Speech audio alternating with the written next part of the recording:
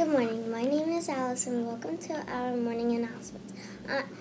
On Friday, we should have our leadership binders fully implemented. Also, on Fridays, we will send midterms home. Teachers, please teach the PBIS lesson. Wait your turn. First grade teachers have lunch duty.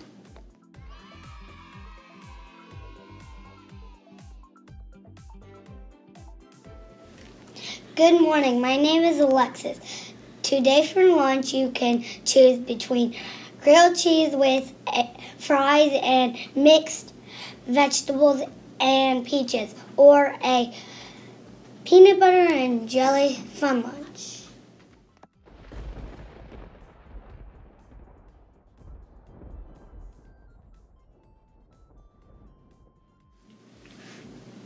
Hello, my name is Skyla. Today we're forecasting a partly cloudy day, a 17% chance of rain.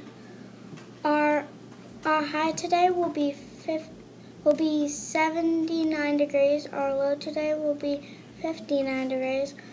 The wind will be blowing from the southwest at 7 miles per hour.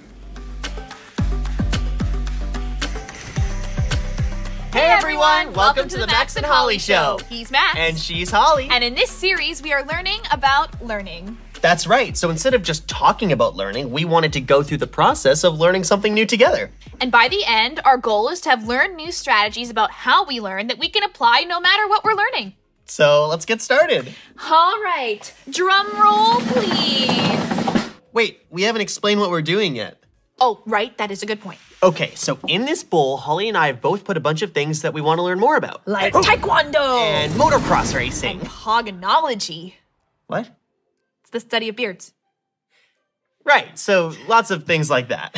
And we are going to pick only one to learn for the next few months. And you're going to come along for the ride. All right. Now, drum roll, please. And the winner is cooking. Yes, that's mine. This is going to be so much fun. Sure, for you, maybe. What? You don't want to learn about cooking? Well, I don't know. I guess I do. Well, do you want to pick a different topic? No, because I think that's kind of the point of this whole series. Sometimes there are going to be skills and things that we need to learn in school or in life that we're not necessarily excited about or interested in. Kind of like math for me. And English for me. I was just really hoping we could learn Taekwondo together. Tell you what, once we're done this series on cooking, we'll take a Taekwondo class. Really? Yeah, sure. Okay. Oh, we should tell them about our new segment. Oh, that's right. For this series of Learning About Learning, we're going to have a segment where we talk about what we've learned and how we can apply it in the classroom and other areas of our life. We haven't named it yet. Do you have any good ideas? Learning with Linguini? What about Brain Boil? Okay, we'll come back to that. How about what's cooking? I like that. Okay. What's cooking?